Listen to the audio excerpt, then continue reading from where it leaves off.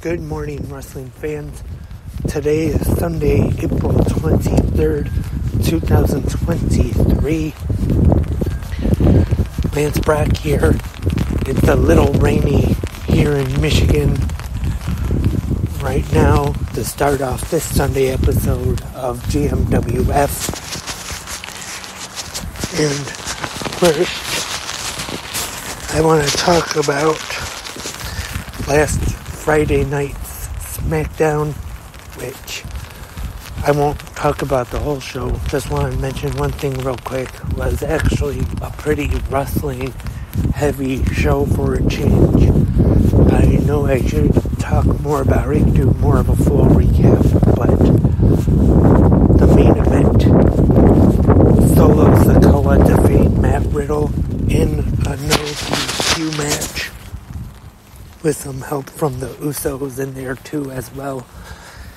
The WWE Undisputed Tag Team Champions, Kevin Owens and Sami Zayn, not there Friday night on SmackDown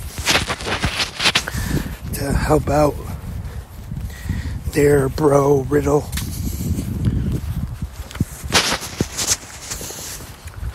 Like I said, more of a wrestling heavy and less talking episode of Friday Night SmackDown.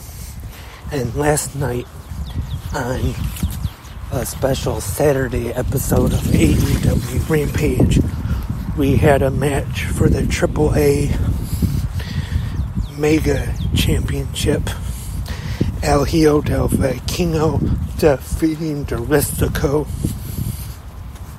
in a pretty good match there. And the team of Jeff Jarrett, Jay Lethal, and the AEW World Tag Team Champions FTR faced the Varsity Athletes, which I think I made a mistake last Wednesday during the Dynamite recap. I think I said it was the Firm, but that attached Mark Briscoe in the back, but it was the Varsity Athletes. My mistake there. Could tell FTR wasn't too happy about having the team with Jarrett and Lethal and having Saddam Singh in their corner. And early this morning, we had the Stardom All-Star Grand Queendom show, and I'll just go over a couple things from that show. Spoiler alert if you haven't seen the show yet. If you plan on watching it later today and don't want to be spoiled about a couple things, you can turn off the podcast now. Maya Sakura won the Yokohama Rumble match, and Mayu Iwatani defeating Mercedes Moné for the IWGP Women's Championship. As of right now, I'm not too sure about the future of Mercedes Moné in New Japan. I did see where she was negotiating about a new deal with them, but she dropped the title, so right now I'm not sure. But I wouldn't be too surprised if we do see her back in New Japan and Stardom, maybe even make an appearance at Forbidden Door with AEW, so that we will just have to wait and see what is the future of Mercedes Moné in New Japan Pro Wrestling. That did sound like a pretty good card. I have not watched it just yet. Also, Team Nakano defeated Team Gilia. Or Tam Nakano. Sorry about that.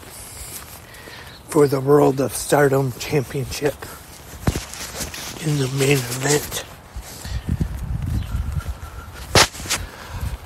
Also tonight